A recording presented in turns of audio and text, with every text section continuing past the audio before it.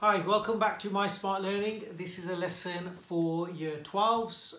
It's your A-level biology lesson, continuing from last week where we looked at genetic diversity. We moved on to biodiversity on chapter 10. So it's A-level biology. It's useful for Year 11s thinking about going into doing A-level biology, but a lot of this also comes up in your GCSE biology too. So what we're looking at today is the biodiversity chapter 10. And remember, I did lesson 10.1 in your caboodle textbook.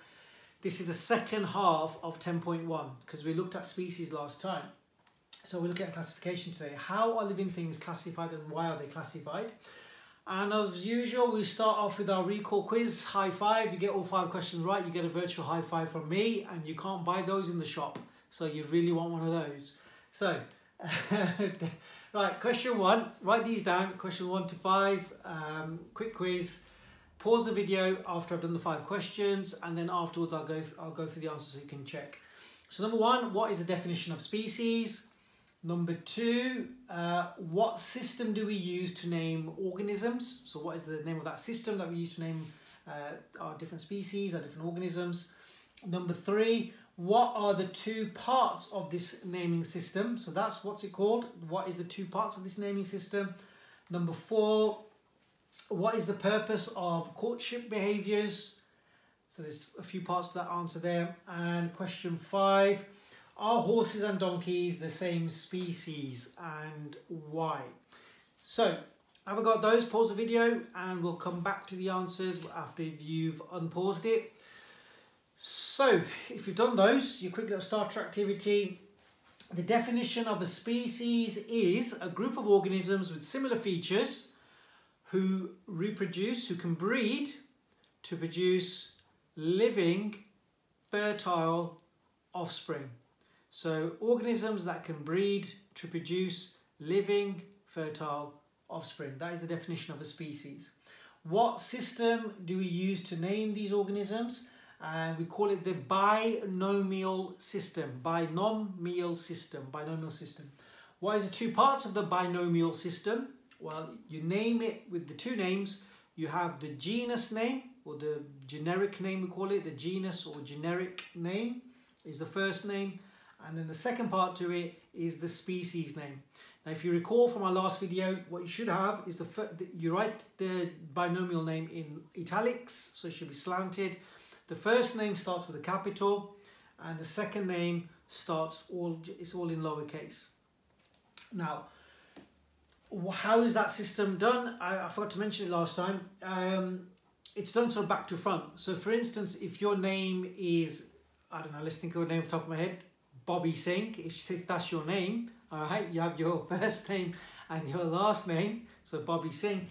But if it was using your binomial system, it'd actually be named the other way around. So Bobby Singh's name would be Singh Bobby, okay? Because it goes surname, first name. It's a little bit like in the 1950s or 1940s when you used to go to school. Instead of me calling out your name, so for instance, if I was calling someone's name out in lesson, I don't know, I'd say Amar. So that will be the name I'll be calling out. So, oh, Aman, what's the answer to this question?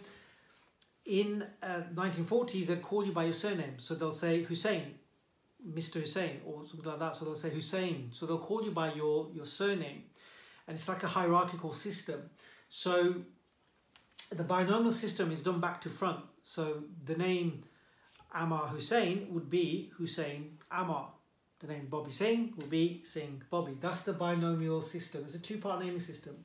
Number 4, the purpose of the courtship behaviours, well, is to form a pair bond, and it's so that you can recognize that organism, the mate is of the same species. So if it's of the same species, they can reproduce to produce fertile offspring. Because if they're not the same species, it'll be pointless having offspring that are not fertile, so they can't pass on the genes from one generation to the next generation. I'll come back to that on the next slide because I wanted to go into a bit more detail about that because I didn't do it last time. Are horses and donkeys the same species? The answer to that is no, they're not.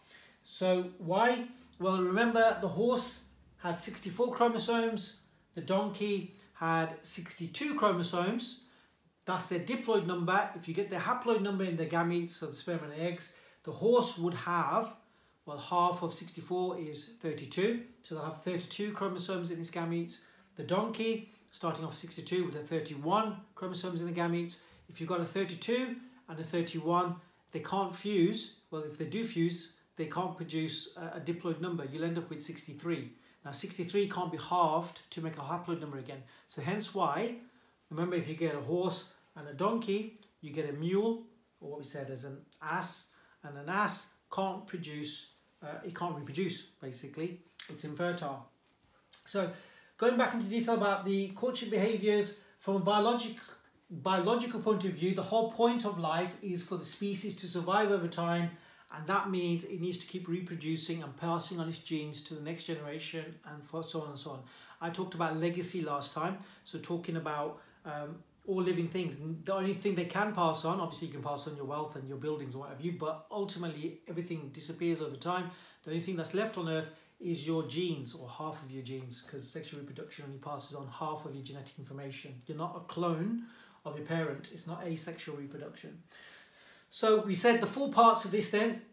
One is to recognize that it is members of your own species. That's why some animals go around sniffing other animals to smell the pheromones. Are they compatible? Identify if a mate is capable of breeding. So both partners must be sexually mature, fertile and receptive to mating. Form a pair bond or a bond pair, so they allow mating and the raising of the offspring. Okay, usually the pairs stay together. Like in humans, they tend to stay for life unless they get divorced or something. But other animals, the male will mate and then bugger off, he'll disappear, and then it will be just the female that raises the young. But it might be for a few months, it might be a few years.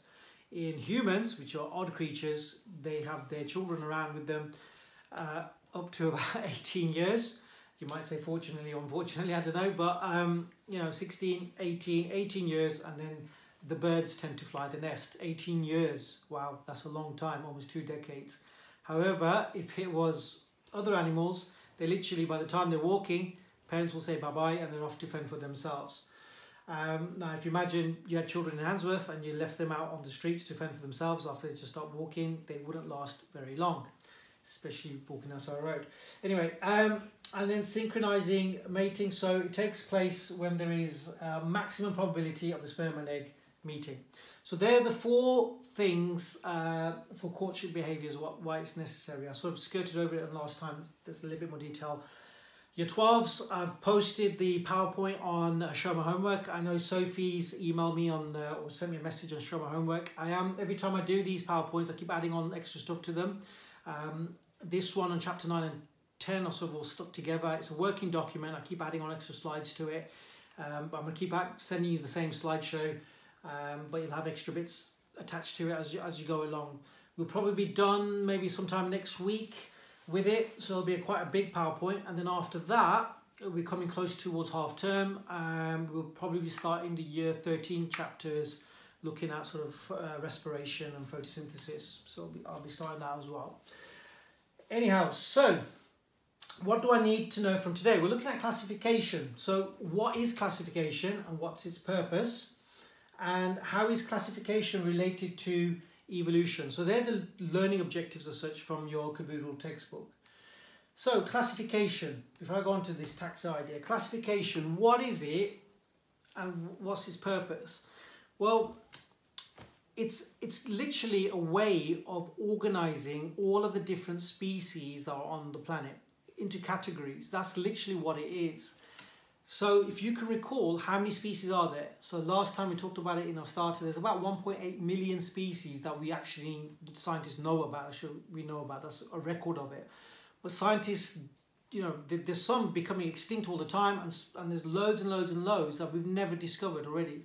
And scientists got an estimate, which is a massive range of estimates, so anything between 5 million to maybe 100 million species on Earth. So, you know, there might be 99 odd million that we don't even know about, 98 million that we don't even possibly know about that are out there. And I said, if you discover them, you could potentially name it after yourselves to a degree, because we use the binomial system to name them. But why do we need to categorize it? Is it because this classification system is for the animals, or is it for us? Well, actually, it's for us. It's a man-made thing, so it doesn't always fit. Now, I'll give you an example for that. if you imagine, why do we have this categorization system? It works in a hierarchical system, sort of like a list system. One is a bit more important than the other. And I sort of talked about the binomial system name, that your surname comes before your first name. So like Singh, Bobby. So it's like going back into your ancestry and going back and back and back. So you are important, obviously, but then your parents are more important than you. But then your grandparents are more important than your parents, and then your great-grandparents are more important than your grandparents. And it's like a hierarchical system, and the naming system works in that kind of fashion. And the purpose of it is to categorize organisms, because if you come across something that you've never seen before for the first time, and you see a picture of it, nowadays obviously we've got Google and we've got a camera that can sort of take a picture of something. There are plants out there that you can literally, there's apps out there where you can just take a photo of the plant or with the leaf or the flowers, and it will scan the entire internet for you, and it will identify that plant that you've never seen before there. And obviously if you can't, and it's never been categorized before, you've discovered something new. So animals are the same. All the different organisms out there, you may never have come across this animal before. So what you do is you go through a classification key. So if you'll ask things like, does it have a backbone? Yes, no. Does it have wings? Yes, no, and so on and so on. And you can work out, does it have feathers, and so on and so on, until you get to a particular point where you can't break it down any further, and then that is your organism. And we've got 1.8 million different species out there. So obviously, you can't just have all this information in one place. You need, if you find something you don't know what it is, you can't go through a list of 1.8 million things. It's a way of categorizing things into a certain box. Why? It's all about speed. Now let me give you an analogy or some kind of anecdote. I went to the supermarket the other day. It was almost a week ago, and my food's nearly running out in the fridge now. So I went last Friday, and nowadays you have to queue. Do you know how long it took me to queue at Tesco the other day?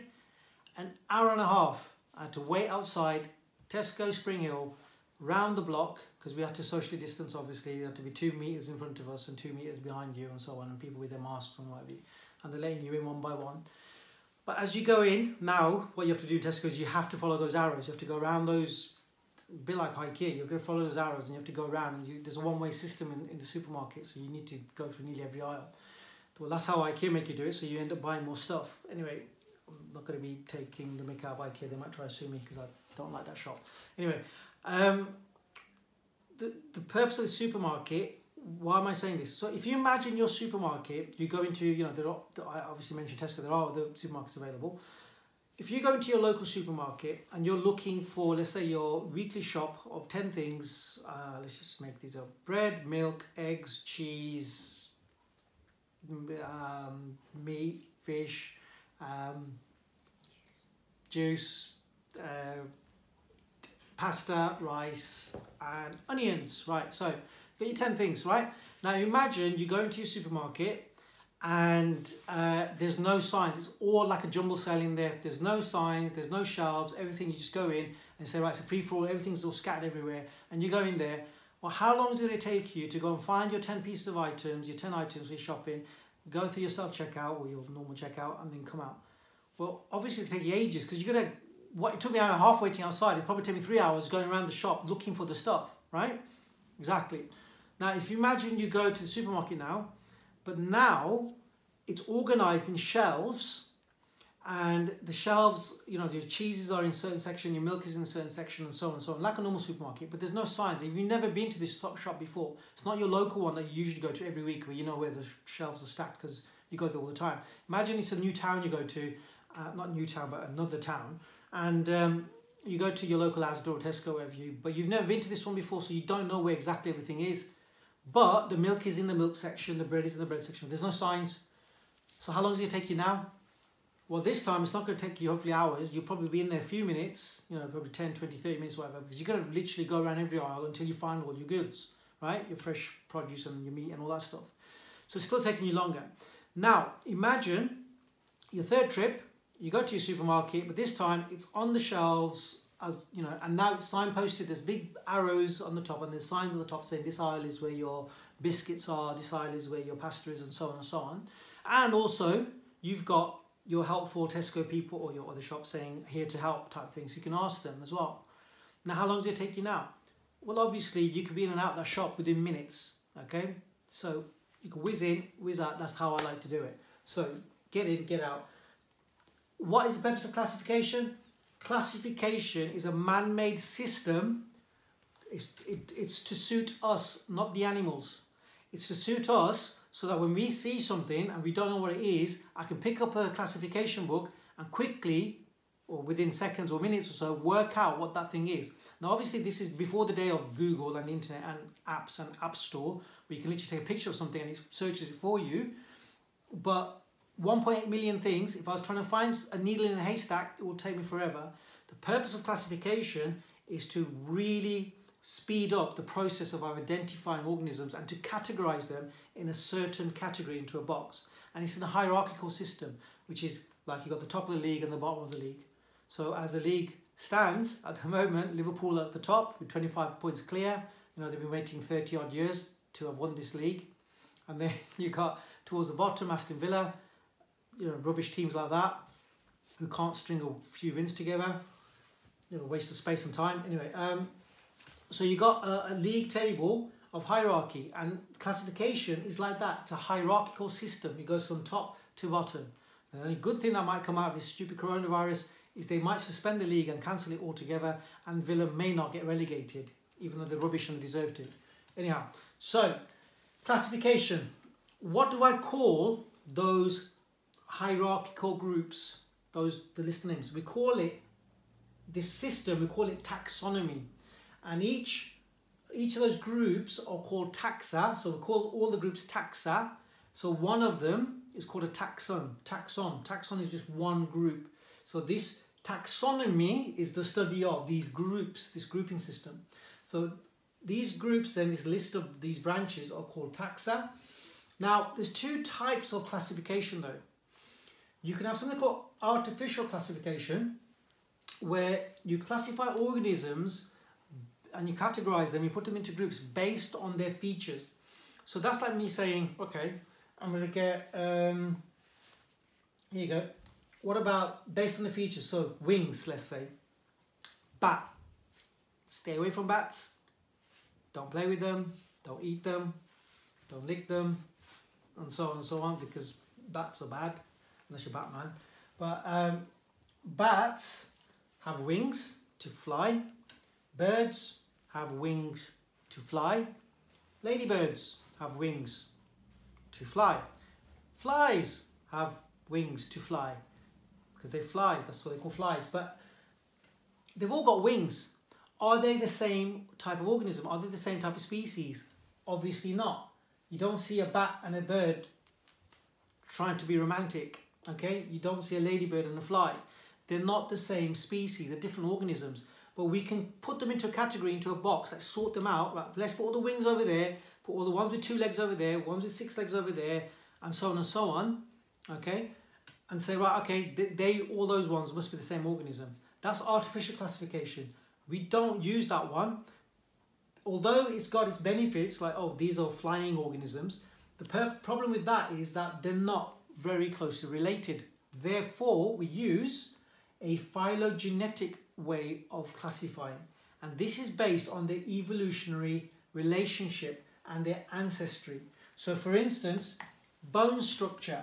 So we've got bone structure.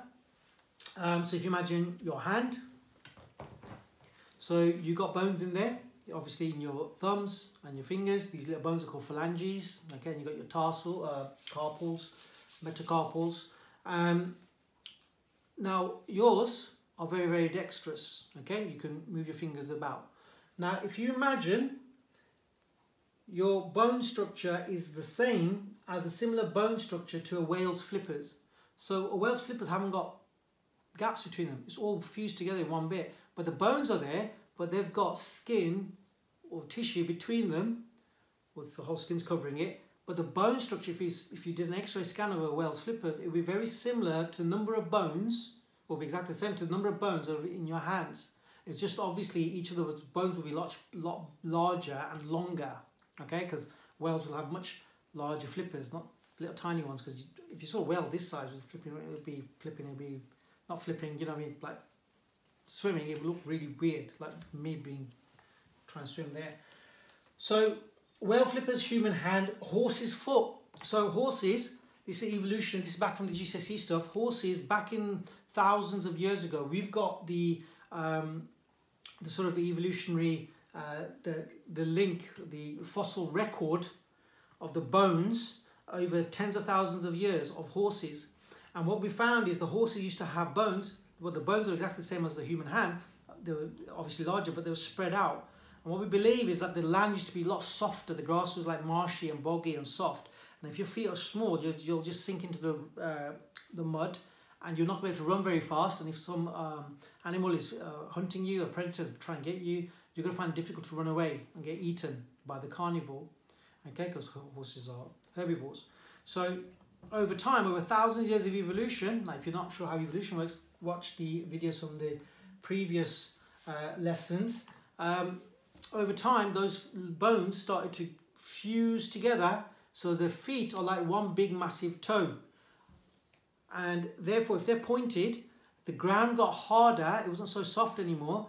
Now if you've got flat, big fat feet, you're not going to be able to run fast on the ground, on the hardened ground. But if you've got pointed toes, you can generate more momentum and get faster because of your pointed toes. So the horse feet, the whale's flippers, and the human hand have an evolutionary relationship. They're more closely related, even though lives in the sea, lives on land, or horses live on land. They're more closely related than those guys over there, even though they've got wings to fly. Because a human hand is to do magic tricks, but also to write and make tools and what have you. Whale's flippers to swim, horses' feet to run. So different function, like artificial classification wise, different function completely, but they've got evolutionary ancestry that's the same because they're all mammals. Okay, so phylogenetic classification is all to do with ancestry. It's based on a hierarchical system. That's what we mean by hierarchy. But the hierarchy, there are no overlaps. Now, how does it look like? What is a phylogenetic tree? This is called phylogeny, or a phylogenetic tree. What do they look like? So imagine, this has been chopped off my screen. It looks fine on my screen on my laptop. But if you imagine that's not an amels, by the way, that's a camels, as in camels. Imagine all evolution starts from a common ancestor. You were all started from one thing initially, right from day one. Now, it's like the fountain of life sort of thing. So if you imagine everything came from a common ancestor, but then eventually branched off and branched off and branched off and branched off. How phylogeny works is this. You have a common ancestor, and then the branches eventually break away, and then they become different species and so on. And if they're attached to one particular branch, they are more closely related, and the closer they are, the more closely related they are. So for instance, whales and hippos are the most closely related here, but you would probably think that what's more closely related, a pig or a hippo? If you look at a pig and a hippo, they don't look similar, but you can probably see something about them that's the same. They're both fat, I suppose. But these are all mammals here on this one.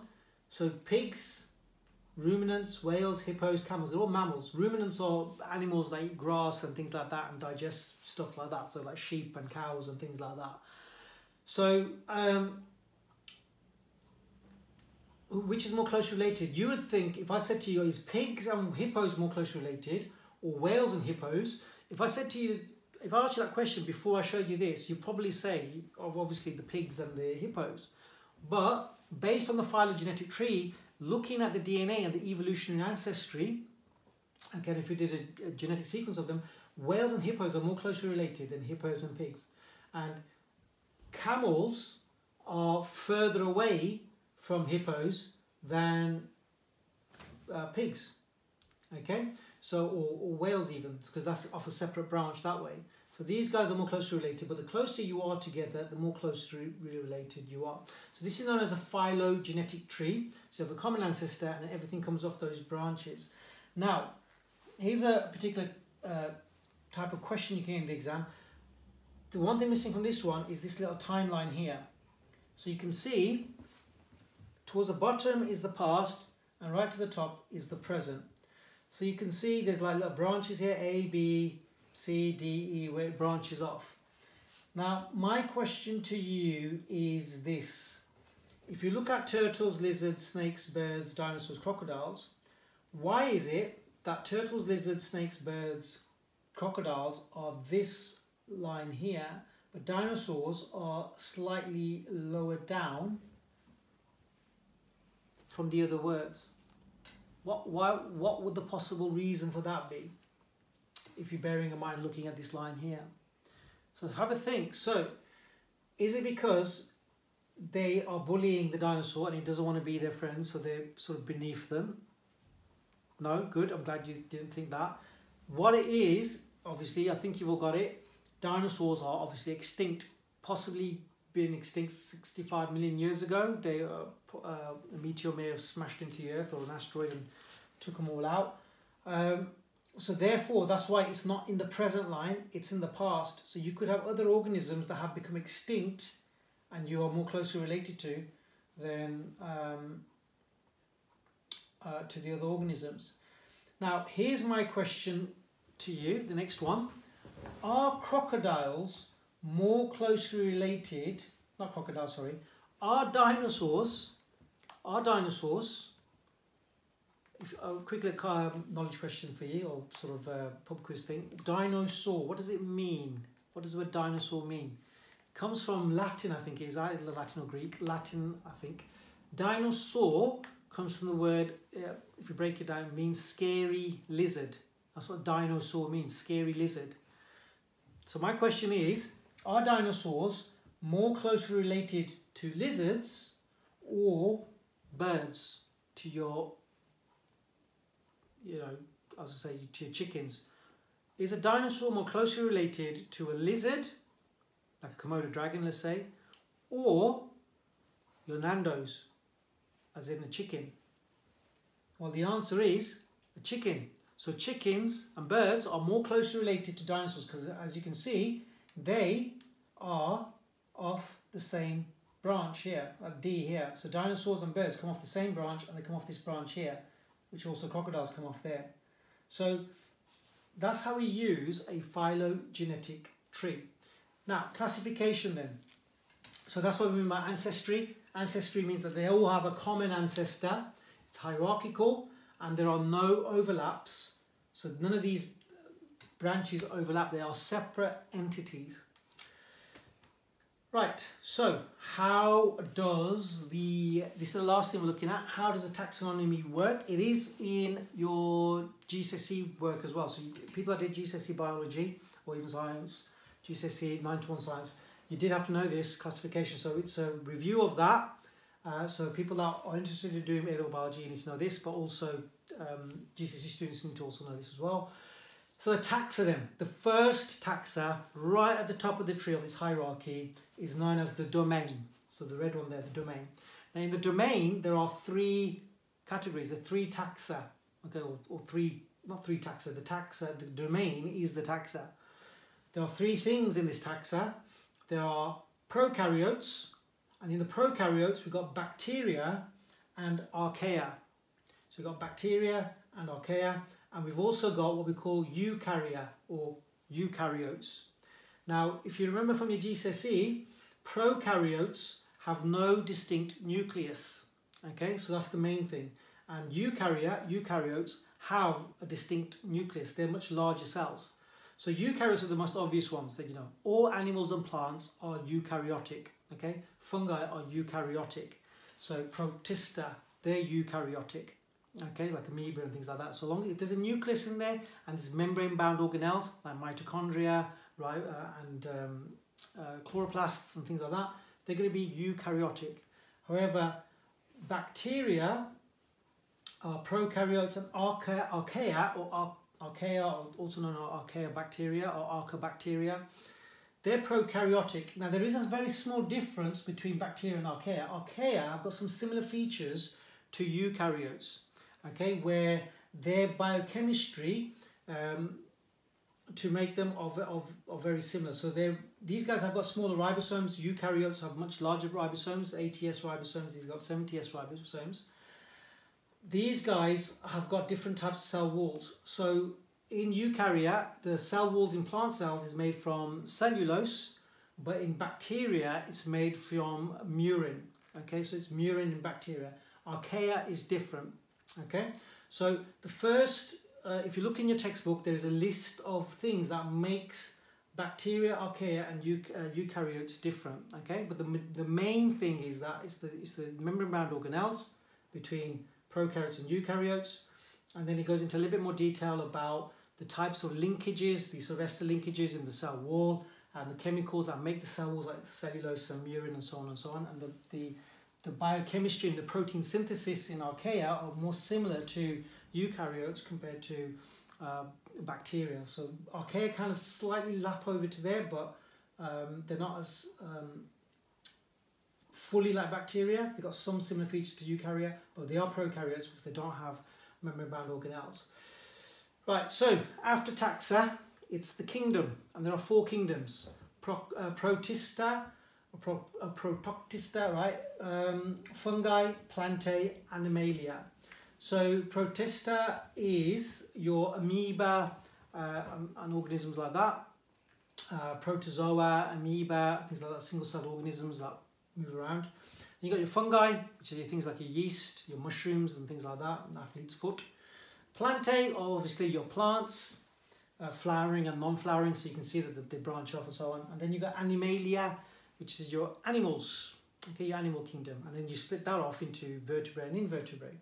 So once you get into the 4 kingdoms, if we focus, we're not going to go into the bacteria domain or the archaea domains.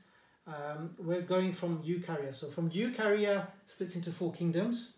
The 4 kingdoms then are these, and then your 4 kingdoms, if we go look at your, for instance, they've all got these: phyla, classes, order, families, genus, species.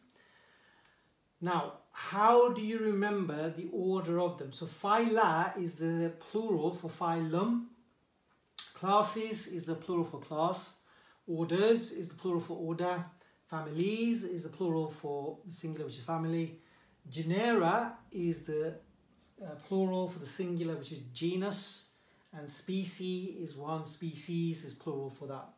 How are you going to remember them in order? Well, if you just get the first letter, you know what mnemonics, like Richard of York gave battle in vain, red, orange, yellow, green, blue, indigo, violet, for the colours of the rainbow. Well, with this slot, you can say delicious king prawn curry or fat, greasy sausages. Okay? Now, you might think you don't like king prawns. That's not the point. I don't like king prawns, even if it's got tikka all over it, okay, and it's been roasted. You know, I'd rather have chicken tikka on the spit. It's not about what the food is, it's the first letter. So D for delicious is domain, K for king is kingdom, P for prawns, that P is for phylum, C for curry is class, okay, O for order, or is order, F is for family. I missed one out. Domain, kingdom, phylum, class, order, family, genus, species. So that fat there should be family, the G should be genus, and the S is sausages, which is species. So the purpose of those first letters is this mnemonic for you to memorize the order of them, because in the exam question you could potentially get a table like this where you've got gaps in there, or you might have gaps along there, and you have to fill them in, so which one's which. Now, you're not expected to memorize all of these for 1.6 or 1.8 million different species, okay? It's impossible. But what you do need to be able to do is, by sort of working out how many of these are there, which one of those, which one is it, and comparing different organisms. So the easiest one to look at is the tiger. We talked about the tiger last time, and we called it Felix tigris. Remember, we said the genus, species name. Felix has a capital F, tigris has a little t. Remember, for the lion it was Panthera leo. For the rat it was Rattus rattus. For humans it would be Homo sapiens. Okay, but remember, we call our names back to front, so it's like saying Singh Bobby, or Hussein Aman, okay, or Chanda Sophie. Okay, If I missed you out from my class, I apologise. I can't go through everybody's names in my lesson and work your names out backwards. I apologise. If you've got a complaint, put it on Show My Homework or on the YouTube channel. So if we look at animals then, so the domain for tiger, the domain would be eukarya. Okay, so eukaryotic. Then the kingdom is Animalia, which is animal. Phylum is Chordata. Chordata is Latin for cord, having a cord. What cord? Spinal cord. Okay, so you got your spinal cord. If you've got an animal that don't have a spinal cord or doesn't have a spinal cord, like an insect, for instance, spider, it's not an insect, that's an arachnid, but if you have an insect like an ant or something or a ladybird, you call them Nor-chordata, N-O-R, chordatas. If I put the nor in front of it, Nor-chordata, it means no cord, no spinal cord, okay, no vertebrae. So chordata just means vertebrae. So you got chordata, which is vertebrae, mammalia, which is obviously mammals. So you can see how they split up, and then in the mammals, from chordata you can split, remember you got birds, reptiles, amphibians, mammals, fish, right? So we're looking at mammalia, carnivora, guess what that means? Carnivorous, yes, it eats meat. Felidae, what's that? What family is it part of? Felidae, yep, cats. So lions are also Felidae, okay? I don't know, snow leopard is also Felidae, okay? They're all the cat family, so that's what they call Felidae. And then you got Felix tigris, so that's why they're different species, because that's their genus species name, the binomial system. Sweet pea, that will be also eukarya. Plantae, what does that mean? Plantae means it's a plant. Angiosperm, okay, so I just remember those angiosperms, Angiosperm ophyta, it just basically means it's a flowering plant. Dicotyledonous, dicot, it means that the seeds that they make after they've made the flower and they've made the fruit will become inside the little pods, because it's a sweet pea, it's peas. The pod is the fruit, pop open, the peas pop out. Now if you look at a pea, you peel the skin off, it's got two parts to it. So any seed that can be like makes two halves like that, just comes apart, they're called dicotyledonous. If it's a pea where it's just one single pea, then it's monocotyledonous. So this one's a dicot, and then as you see, you can work through those. Pin mold is a fungus, and then we go through all of those. Like I said, you don't need to memorize them, but it just shows you an example of that. So that's your lesson on classification. If it's been useful, fantastic, and you've learned something, even better. If you've liked the video, please click like. If you can share it, subscribe to it, and also, what's the other thing? Subscribe if you haven't done also already. And if you've got any questions, get back to me on my Smart Learning. Send a message to Show My Homework. I'll put the PowerPoint on there, but also you can send me messages through the comment section on the YouTube channel. Take care and see you next time. I forgot to give you your high five if you got the last one right, all 5. Excellent. Virtual high five from me.